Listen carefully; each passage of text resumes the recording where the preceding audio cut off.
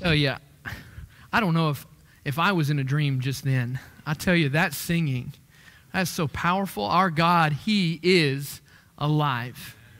Amen. And I thought about how just that related so well to the song before. Is God, our living God, sent His Son to literally walk with us, and that's Jesus who we hold our hand. And when we all get to heaven, that's the focus. I can't think of a better way for us to begin as we're looking at the concept of hope this morning. I tell you, I want to mention, though, I hope it's okay, but Nancy Locklear is here with us this morning, and I'm sorry to do this, but I'll tell you, we have been praying, and I mentioned that earlier. We love you so much, sister, and all that you've gone through. Just such an encouragement for us to be together, and that's an example that being together, that's what it's what it's all about. Last week we talked about dwelling in hope. And you may recall the slide that we had was this picture. You may not have seen it because all the words that were on it, you probably didn't even see it, and maybe you can't really tell what this is. But this is the picture of what I imagine Joseph saw at the bottom of that dry pit that we just read about. His brothers said, "See, here comes this dreamer. Let's see what becomes of his dreams," as they throw him into that pit. And so this is Joseph. I just picture him looking up at the sky as he's hearing them converse. We'll discuss what that conversation was later on. But I thought about this idea of being in the pit of despair. Joseph had a hope that we can access. And I was reminded this week that there's a world of hurt. We have the conflict with Ukraine and Russia, the situation where there are brothers and sisters in Christ in Russia and brothers and sisters in Christ in Ukraine that do not want this conflict, and we are seeing the pit of despair. But I was reminded, it was a 26-second clip. Some of y'all may have seen it on the news, but there was a group of Ukrainians that gathered into the metro station. And because they were trying to get away from the shelling, and there was immediate worship that went up, and they may have been singing, "Our God, He is alive." I don't know. It was in Ukrainian. I couldn't understand what they were saying, but it was the most beautiful thing other than what we just heard. And one day, when we all get to heaven, I'll be able to know what they're saying, and they'll be able to know what we said as we sang just a moment ago. That's the beautiful concept of hope that rang out through that metro station that no bomb could touch. And so as I was thinking about this lesson, it hit home.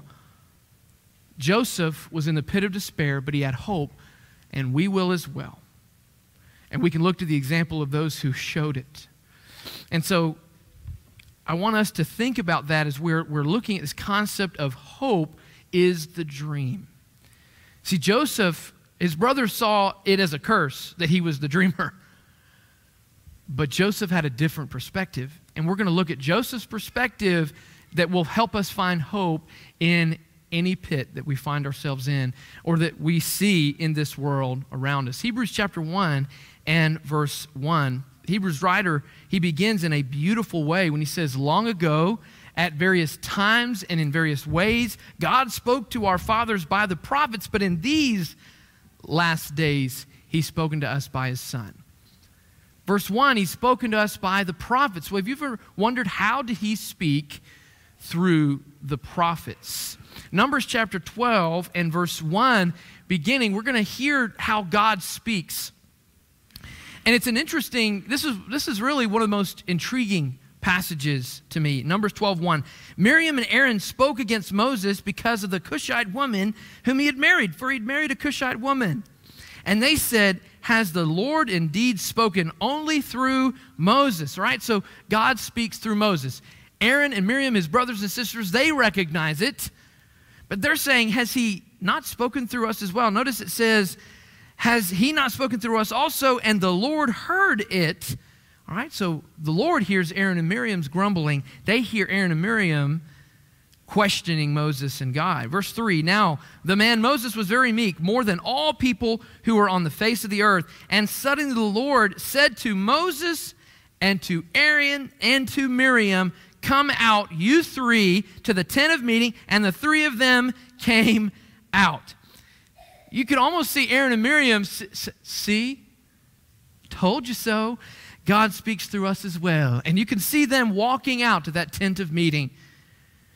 And the Lord came down in a pillar, verse 5, of cloud and stood at the entrance of the tent and called Aaron and Miriam, and they both came forward. See Moses? He's talking through us as well. You can see it. Verse 6, and he said, hear my words. If there is a prophet among you, I, the Lord, make myself known to him in a vision. I speak with him in a dream. And those are the most important parts of this passage for our lesson, that when God speaks through a prophet, he spoke through a vision, he spoke through a dream. But verse 7, he says, not so with my servant Moses. He is faithful in all my house. With him I speak mouth to mouth clearly and not in riddles, and he beholds the form of the Lord. Why then were you not afraid to speak against my servant Moses? Their dream of God speaking through them just became a nightmare. It is not what they thought. But what this shows is very, very important for us, that God spoke mouth to mouth, face to face with Moses as he saw the form of God. And that through what Moses wrote, we have the law of God. We have God's direct line through Moses of his revelation to Moses. But through prophets, it was different. It was shrouded. It was with riddle, and it was with dreams. So when we're talking about Joseph being a dreamer, Joseph understood that this was from God while others misunderstood. And so keeping in mind with that idea, we're going to I think, draw some great conclusions for our hope that we'll find from the pits of despair. Hope was in a dream's interpretation. It wasn't just about the dream. It wasn't just about having that dream from God. It wasn't like Aaron and Miriam saying, see, God speaks through us as well. It wasn't about the dream. But look at Genesis chapter 37, if you'll turn there with me. And we're going to start in verse 5, go through verse 7. Now, these are the dreams that started the whole problem with him being called a dreamer. Well, and it wasn't a problem, but you know what I mean. Verse 5, now Joseph had a dream, and when he told it to his brothers, they hated him even more. And he said to them, hear this dream that I've dreamed. Behold, we were binding sheaves in the field, and behold, my sheaf arose and stood upright, and behold, your sheaves gathered around it and bowed down to my sheaf. Wow. Now let's look at verse 9, the second dream. Then he dreamed another dream and told it to his brothers and said, behold, I've dreamed another dream. Behold, the sun, the moon, and 11 stars were bowing down to me. So he relays these dreams. And we understand that this is what gave him the nickname Dreamer. And as what was read for us, they said, here comes the dreamer. Let's see what happens to his dreams. They take him and they put him in that dry well. And we understand that it was Reuben who actually said for him to go into that dry well because they were just going to kill him.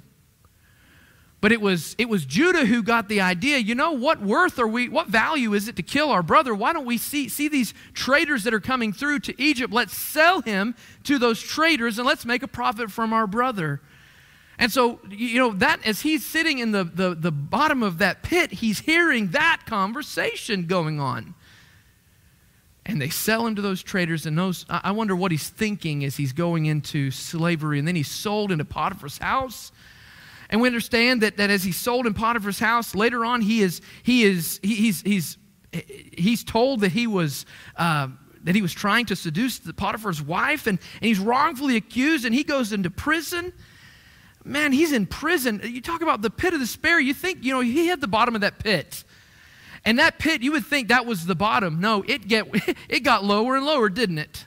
It got worse and worse. But then he gets two of the officials of Pharaoh that come into the prison.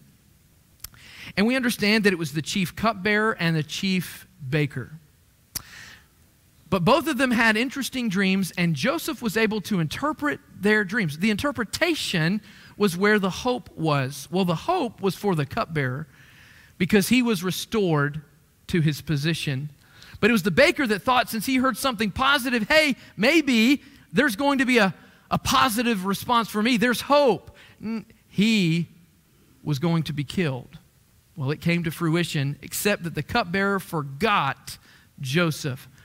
And for 2 years, he languished in prison. Oh, can it get any worse? Look at chapter 41 and verse 15. This brings us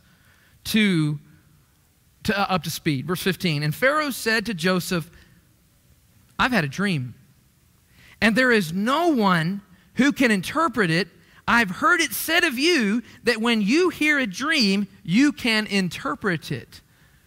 So how did Pharaoh hear this? The cupbearer, who literally would have drank from that cup in order to save Pharaoh, was literally close to Pharaoh. Hey, there was, what's wrong, Pharaoh?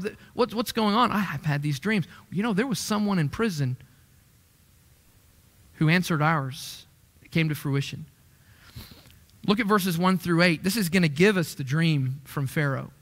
And just see where the idea of interpretation, why it's important. It's not just about the dream. After 2 whole years, Pharaoh dreamed that he was standing by the Nile, and behold, there came up out of the Nile 7 cows, attractive and plump, and they fed in the reed grass. And behold, 7 other cows, ugly and thin, came up out of the Nile after them, and stood by the other cows on the bank of the Nile. And the ugly, thin cows ate up the 7 attractive, plump cows, and Pharaoh awoke. What did I just see? You can almost see it. He wakes up. You ever had a dream and you wake up? Wow, what was that? And he fell asleep and dreamed a second time. And behold, 7 ears of grain, plump and good, were growing on one stalk. And behold, after them sprouted 7 ears, thin and blighted by the east wind. And the thin ears swallowed up the 7 plump, full ears. And Pharaoh woke, and behold, it was a dream. But look at verse 8. So in the morning, his spirit was troubled. Why is he troubled? Because it's not about the dream. It's about the interpretation. And he sent and called for all the magicians of Egypt and all its wise men. Pharaoh told them his dreams, but there was none who could interpret them to Pharaoh. So that's why verse 15 is so important. At last I have found someone. The wisest that I consider in all of Egypt couldn't answer, but you can. Hope was found in Joseph for the interpretation of his dream. Second, the interpretation was from God. The interpretation had to be from God. We can easily hear a dream and start interpreting it. I think one of my favorite ways to illustrate this is a Christmas Carol. And maybe you've read the book or seen some of the depictions in movies about this, but if you'll recall, you've got Ebenezer Scrooge. He's in his room at night, and he has a dream, and Jacob Marley comes to him. And his response is, you're nothing but a bit of moldy cheese, an underdone turnip. He says he thought this dream, the answer is it's just indigestion, and he goes on. See, we could interpret this, but the interpretation of these dreams is not up to man, it's up to God. And Joseph recognized that all too well because man's interpretation got him into a pit. Look at verse 8. It says, his brothers said to him, of chapter 37 in Genesis, verse 8, his brothers said to him, are you indeed to reign over us, or are you indeed to rule over us? So they hated him even more for his dreams and for his words. They read the interpretation that Joseph thought he was better. That is not the interpretation, but his brothers took it as that to the point they wanted to kill him. And they started this journey for Joseph and for the rest of the world. So it's interesting, verse 10 through 11, his own father gets into the interpretation business. From the second dream, verse 10, it says, but when he told it to his father and to his brothers, his father rebuked him and said to him, what is this dream that you've dreamed? Shall I and your mother and your brothers indeed come to bow ourselves to the ground before you? You think you're better than the hand that feeds you? You think you're better than your father and your mother who brought you into this world? I brought you in this world, I could take you out. I heard that all my life. Do you think that's how he responded? You know, notice he just hears this dream and it is, it's his interpretation. His interpretation. His brothers were jealous of him, but his father kept the saying in mind. So at least Jacob saw that there's something in this dream. He kept it in mind. But it's important that when we come to the revelation of God, it is not up to your interpretation or my interpretation. Peter, through the Holy Spirit, through the same process that God spoke to the prophets, spoke to the apostles. And Peter wrote down this concept of interpretation in 2 Peter chapter 1, verse 19 beginning, if you'll turn there with me. Verse 19, he says, and we have something more sure, the prophetic word. How do we get the prophetic word? Through dreams and riddles. We have something more sure, the prophetic word, to which you will do well to pay attention as to a lamp shining in a dark place until the day dawns and the morning star rises in your hearts. Knowing this, first of all, that no prophecy of Scripture comes from someone's own interpretation. Check.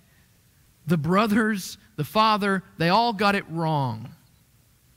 Even the chief baker heard the interpretation and said, I'm going to get a good report. It's not up to the person who hears the dream. It is up to God. In fact, that's in Genesis 41 and verse 16. I realize we didn't read that, but Genesis 41 and verse 16, when Pharaoh has said to him, I hear that Joseph, you're able to interpret these dreams. What was Joseph's response?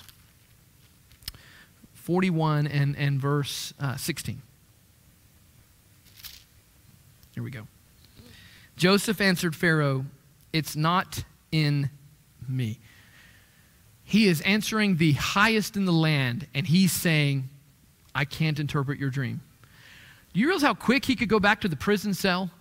He's got to be careful how he responds to the king. It's not in me. God will give Pharaoh a favorable answer.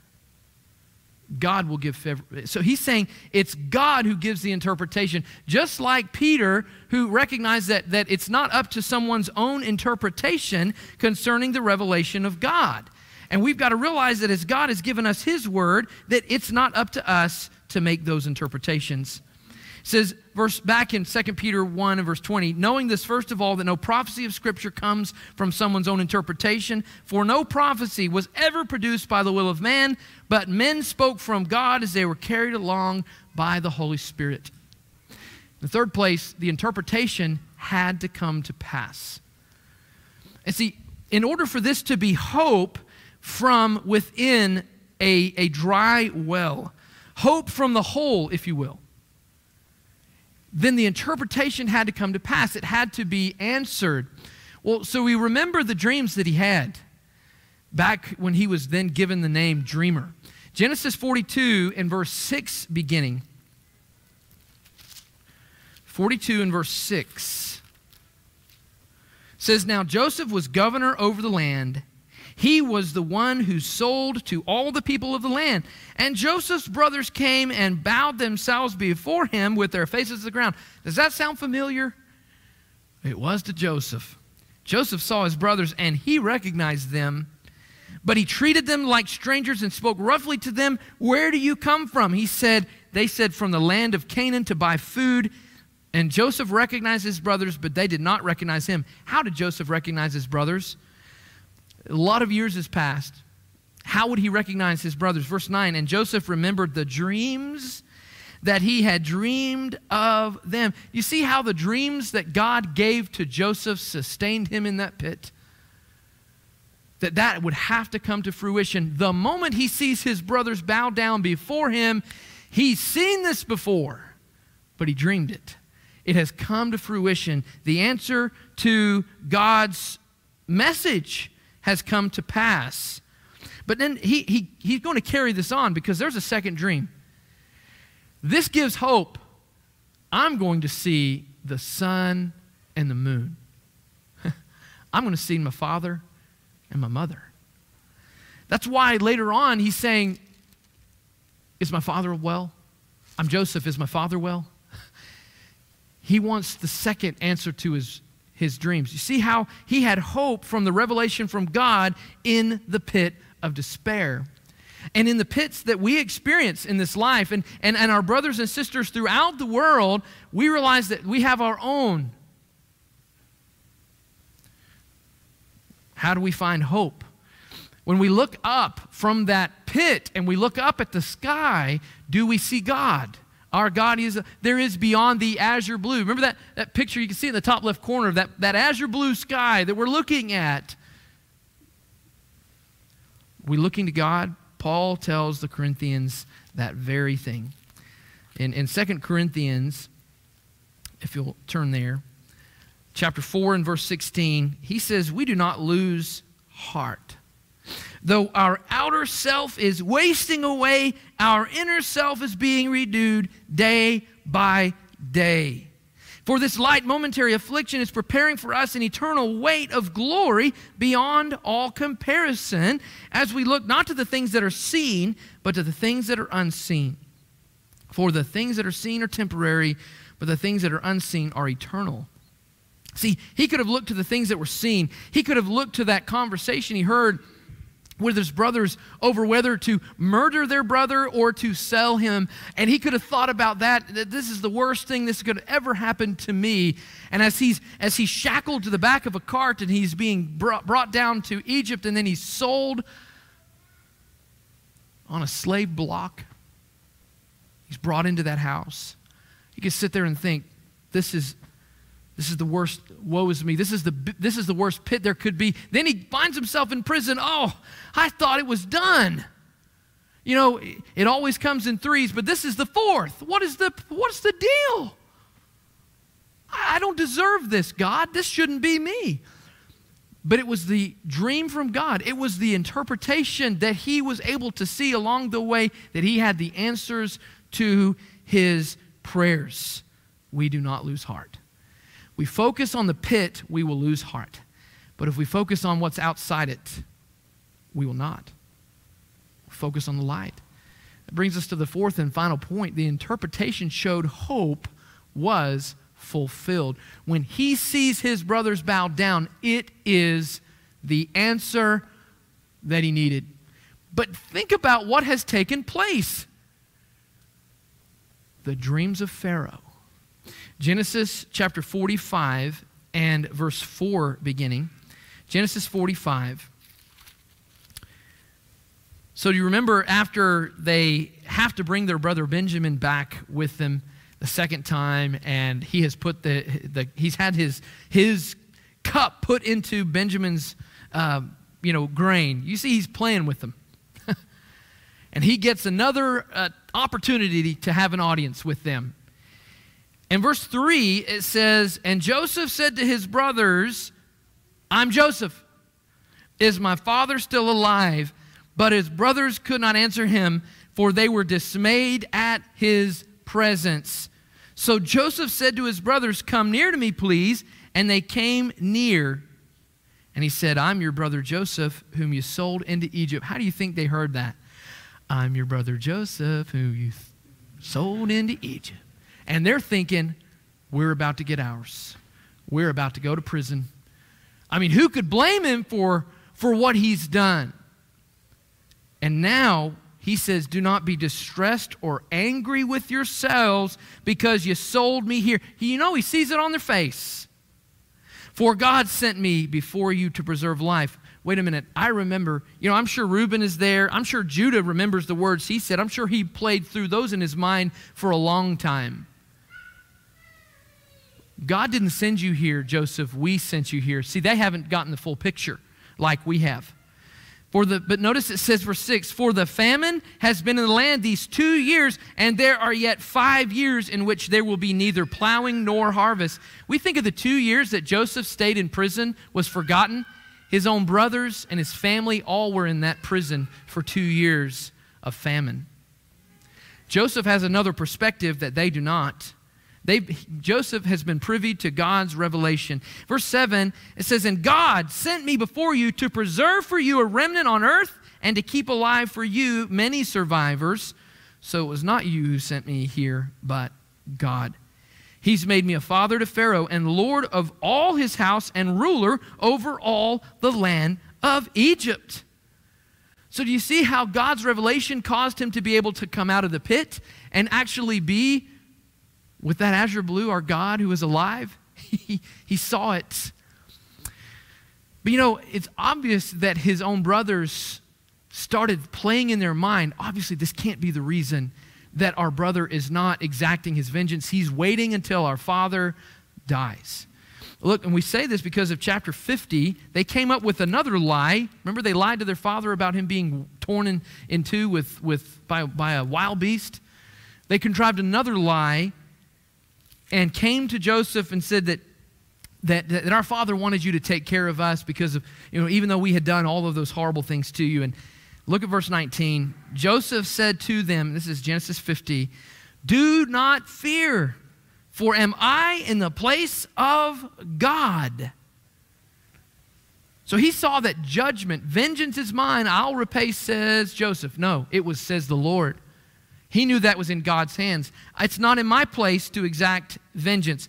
Only the dictators of this world think that that's okay. And we've seen examples of that this week.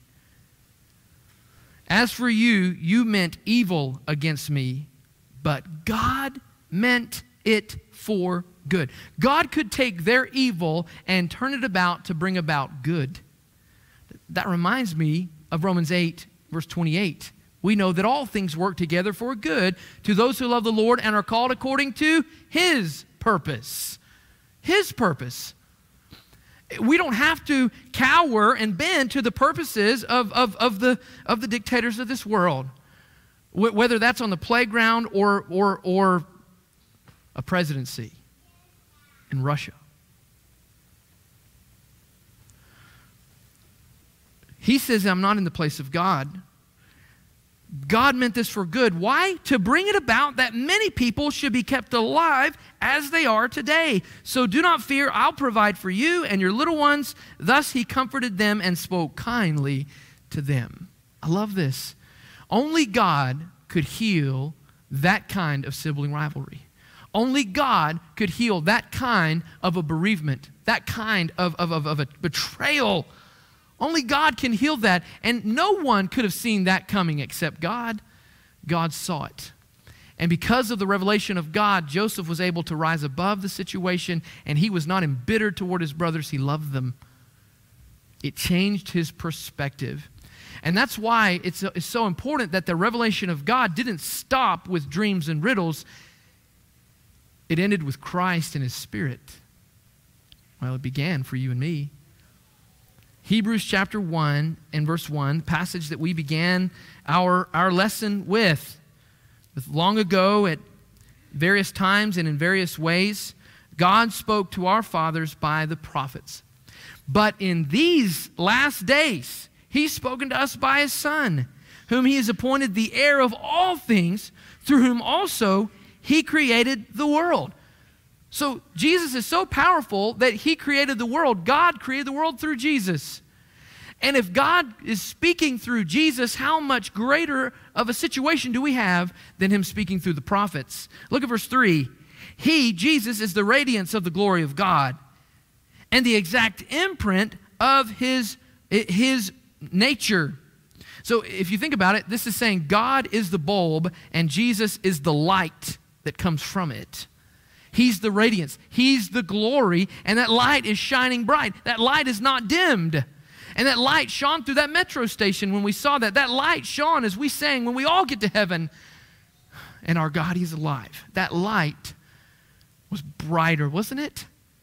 It was brighter. Brighter than anything in here that's physical, spiritual. It's so powerful. He's the radiance of the glory of God and the exact imprint of His nature, and He upholds the universe by the word of His power. If God can hold up the universe by the word of His power, then He can hold you up. He can hold up a nation. He can hold up Ukraine. We've been praying for Ukraine and for the brothers and sisters and them striving to stand for what is right. We've been praying for Mark Posey, who's been stuck behind those lines, and he's been able to get to Poland. Answer to my prayer. Answer to yours. In verse 3, keep going here. It says, He upholds the universe by the word of His power. After making purification for sins, He sat down at the right hand of the Majesty on high. What did Jesus decide to do? And upholding the universe by the word of His power, that's a huge task, to create the world by the word of His power. What did He decide to do? Offer purification for your sin and for my sin. That's greater than anything in this universe, for your sin to be covered by the blood of Jesus Christ. In the same breath, we have the people on the day of Pentecost who were literally in the pit of despair because they'd killed the Messiah that the prophets told them about. Men and brethren, what shall we do? And Peter told them, he literally offered them the rope that was their hope to get them out of that hole they dug for themselves. Repent and be baptized, every one of you, in the name of Jesus Christ for the forgiveness of your sins, and you'll receive the gift of the Holy Spirit. For this promise is for you, for your children, and for all who are far off, as many as the Lord our God will call to Himself. Notice Joseph told his brothers, I'm going to take care of you. I'm going to take care of your little ones. His greatest exacting of vengeance could have been, I could have had a whole lot of children. If y'all hadn't have sent me at 17 years old, I'm going to take every one of your children from you. He could have done that as a result of getting back at his brothers. But no, he says, I'm going to take care of you. I'm going to take care of your children. In the same way, we realize the very murderers of our Savior were taken care of, and their children, and you and me who are far off. As many as the Lord our God will call. God is calling you and me to the power that He gave in purification for sin. It's as simple as that. But it's up to us to grab hold of the rope. We could stay in the pit of sin that we dig for ourselves, for all of sin and fall short of the glory of God. But if Joseph was given the opportunity to get out, wouldn't he have? Because he didn't know the rest of the story.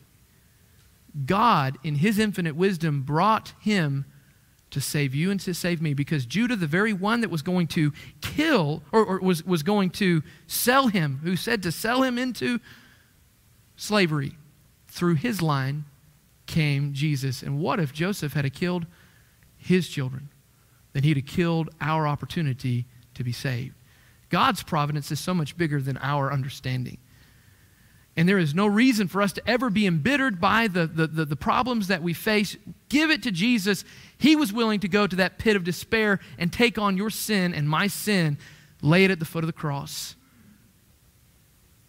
This morning we have an invitation we're offering. Is there anything that we can encourage you? Will you lay it down while we stand and while we sing?